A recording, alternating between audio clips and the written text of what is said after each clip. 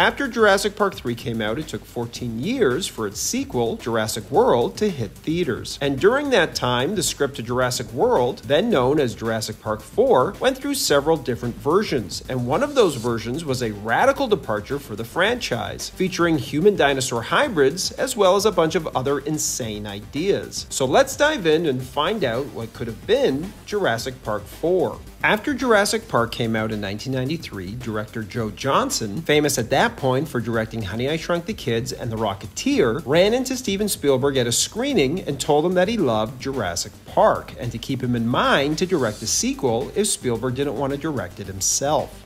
And Steven said, Joe, I think I'm going to do the second one, but if I do a third, you're my first choice. So when we decided to do the third movie, Steven immediately went to Joe. Unfortunately, after all those years, Johnston never bothered to come up with an idea for one. And as Jurassic Park 3 would hurtle towards production, it would go through a series of different scripts before production would begin without a completed one, as Johnston struggled to settle on a story. William H. Macy, who starred in the film, was very critical of this, saying, "The script has been evolving and being rewritten as we go. And what you want to say is, who launched a $100 million ship without a rudder? And who is getting fired for this? I think someone should be shot, but I'm not in charge." So if you were always wondering why Jurassic Park 3 wasn't any good, there's your answer.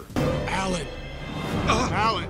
But before the film was even complete, Spielberg was already looking towards the future and asking himself what the next film should be about. And the idea he would proclaim as the best story since the very first movie, stating regretfully that he wished they made it as the third film instead of what we got. But it was too late for that, as the third entry in the franchise was still being shot. After Jurassic Park 3 was finished, and heeding Macy's advice, Spielberg would ensure that he had a great script written before going into production on Jurassic Park 4, which is why there was such a long delay between Jurassic Park 3 and Jurassic World, as Spielberg and his team struggled to get the script and story just right. Producer Kathleen Kennedy would echo these sentiments, stating, "We don't want to make the movie if there's not a reason to make the movie. So we've kind of created a dilemma for ourselves because it was never intended to be a franchise. So we've got to find a good reason for why we're doing a fourth Jurassic Park, and we're in the midst of working on that right now." Spielberg's first attempt at the script, which he'd get William Monahan of The Departed fame to write, would take place 12 years after the first movie, with John Hammond's dinosaurs having become the stuff of urban legend, with many skeptical they ever existed. I guess without smartphone cameras back then, nobody grabbed a video of a T-Rex rampaging through the streets of San Diego. Although this does remind me of the start of Ghostbusters 2, where the events of the previous film were also largely forgotten or treated as some sort of elaborate hoax. My dad says you guys are full of crap. Jason, well, some people have trouble believing in the paranormal. No, he just says you guys are full of crap, and that's why you went out of business. The story would have seen dinosaurs migrating to the Costa Rica mainland and attacking the locals. Upon discovering that the dinosaurs are coming from a nearby island where they're breeding at an uncontrollable rate, a team of experts led by Alan Grant, Ian Malcolm, and John Hammond's granddaughter, to be played by Keira Knightley, chart an expedition to the island to try and find a way to curb the spread of the dinosaurs and prevent more from reaching the mainland. Unsatisfied with this draft of the script and feeling like it told the same old story of dinosaurs chasing humans in a jungle, Spielberg decided to take an entirely different approach and hired John Sayles to take a crack at it, who is famous for writing horror scripts such as Piranha, Alligator, The Howling, and Night Skies, which would eventually evolve into E.T. the Extraterrestrial. His version would open with dinosaurs terrorizing a Little League baseball game, as we come to learn that Hammond's company InGen, as well as the island of Isla Nublar from the first film, have been taken over by the Grendel Corporation, a Swiss company who claims to have cleansed the island of all dinosaurs. But that hasn't stopped several smaller creatures from escaping to the outside world and wreaking havoc. With the frequency of these attacks on the rise, Hammond, now the most sued person in the history of the world, formulates a plan to create a new breed of highly aggressive but infertile dinosaurs to destroy the surviving creatures terrorizing people around the world. There's just one problem. The UN has outlawed the cloning of dinosaurs and the sale of amber, so Hammond enlists the help of an ex-Navy SEAL named Nick Harris to retrieve the DNA samples that were stolen by Nedry in the original film and hidden in a shaving cream canister that was left in the mud. Here's where the story briefly turns into a version of Tom Clancy's Splinter Cell, as Harris uses his military training to infiltrate the heavily guarded Isla Nublar, sneaking past Grendel's security team before locating the missing canister. In a nice touch, Harris finds Nedry's skeleton still in the car and quips, "Looks like you've dropped a few pounds. It's not long, however, before Harris is ambushed by Grendel commandos, who are also after the canister. With his back up against the wall, Harris is saved by a bunch of raptors who eat the commandos for lunch, as he realizes that the reports that all of the island's dinosaurs have been wiped out is false. Harris makes a run for it, but his escaped attempt is thwarted when a colossal sea creature destroys his plane. Eventually, he's able to make it to a nearby island, where he manages to hide the canister in a beer chest at a local bar before being abducted by the Grendel Corporation, knocked unconscious, and taken to Europe. It's at this point that the script goes off the rails, as Harris wakes up in a medieval castle in the Swiss Alps, which serves as the Grendel Corp's headquarters/genetics lab. Here, Harris meets Grendel's CEO, Baron von Drax, who feels lifted straight out of a Bond film. Drax is breeding and training genetically modified raptors, or rather cousins of the raptors that are twice the size, that also contain DNA from dogs to foster obedience and humans to increase problem-solving ability. Clever girl.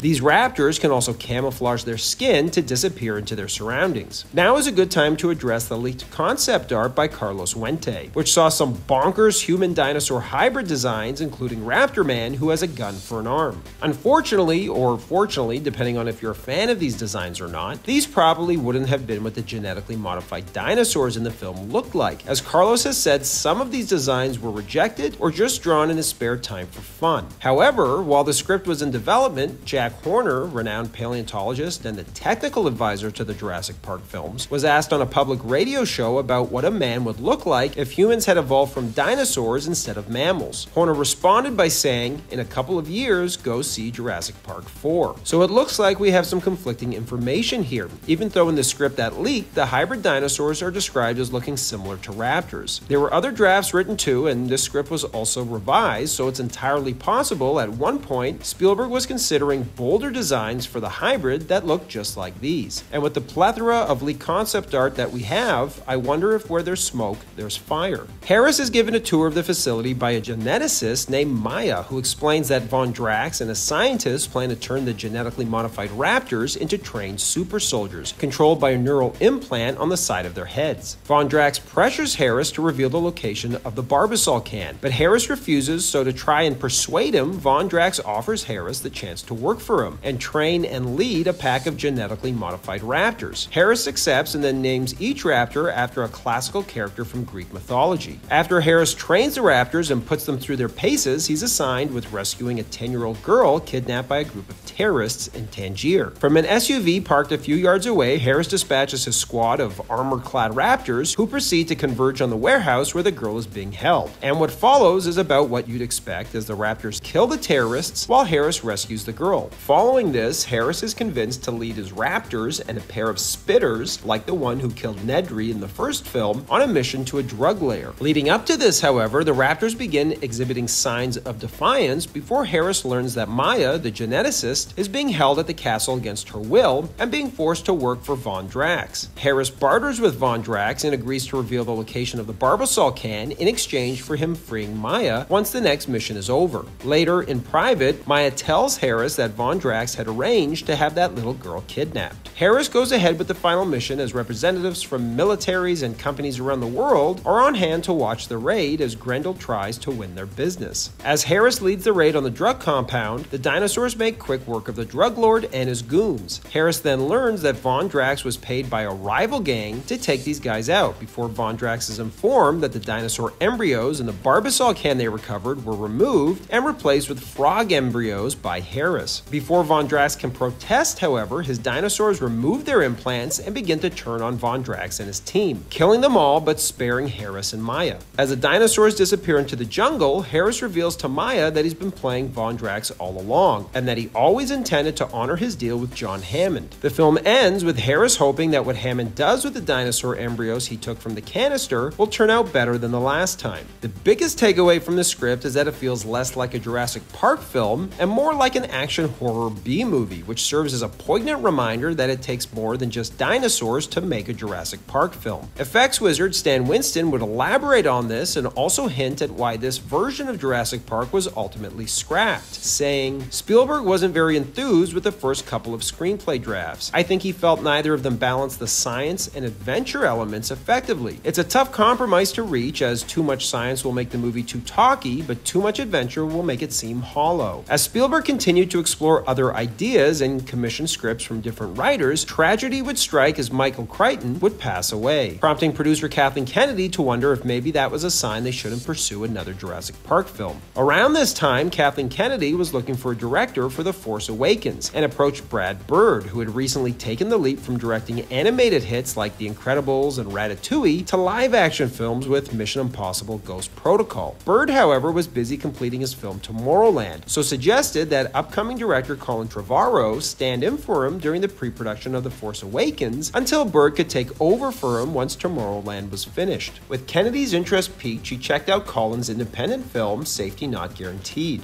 Impressed by its quality, she not only recommended it to Steven Spielberg to watch, but also suggested Trevorrow as the perfect director for Jurassic Park 4. While meeting with Colin, Spielberg realized he was deeply steeped in Jurassic Park and would bring a sense of childlike wonder to the film, and was hired. But after reading the previous draft of the script, Colin insisted on completely rewriting it. Spielberg, realizing previous attempts had strayed too far from what made Jurassic Park a phenomenon, agreed, but had 4 conditions. The script needed to include children, a fully functioning dinosaur theme park, a human who has a relationship with trained raptors, and a human-eating dinosaur that escapes and has to be stopped. Colin agreed and, unlike Joe Johnston on Jurassic Park 3, came back to Spielberg with a fully formed story. He had a story to tell. He didn't just come in and say, "I'd like to render my services directing the 4th installment."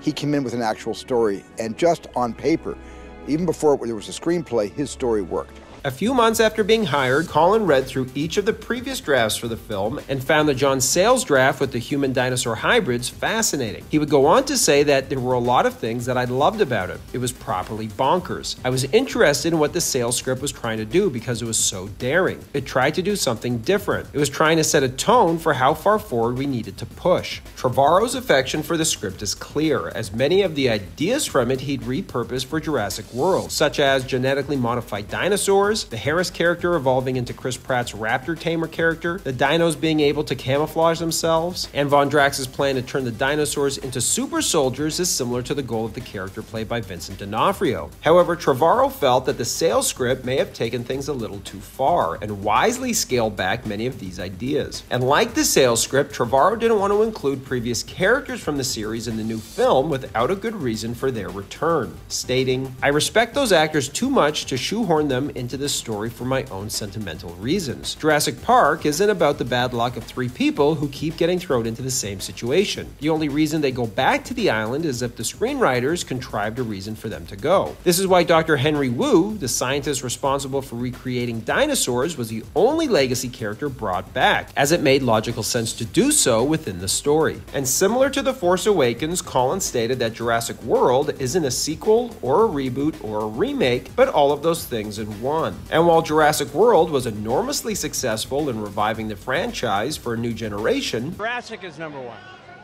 Remember that. The job is they have to crush you like a bug. unfortunately, like Force Awakens, the sequels to both it and Jurassic World would fall short. But with Dominion concluding the second film trilogy, the franchise's producers are left in the same spot they found themselves in after Jurassic Park 3, as they wonder where to go next. Thanks for watching, everybody, and don't forget to like and subscribe to Bullets and Blockbusters for more great content.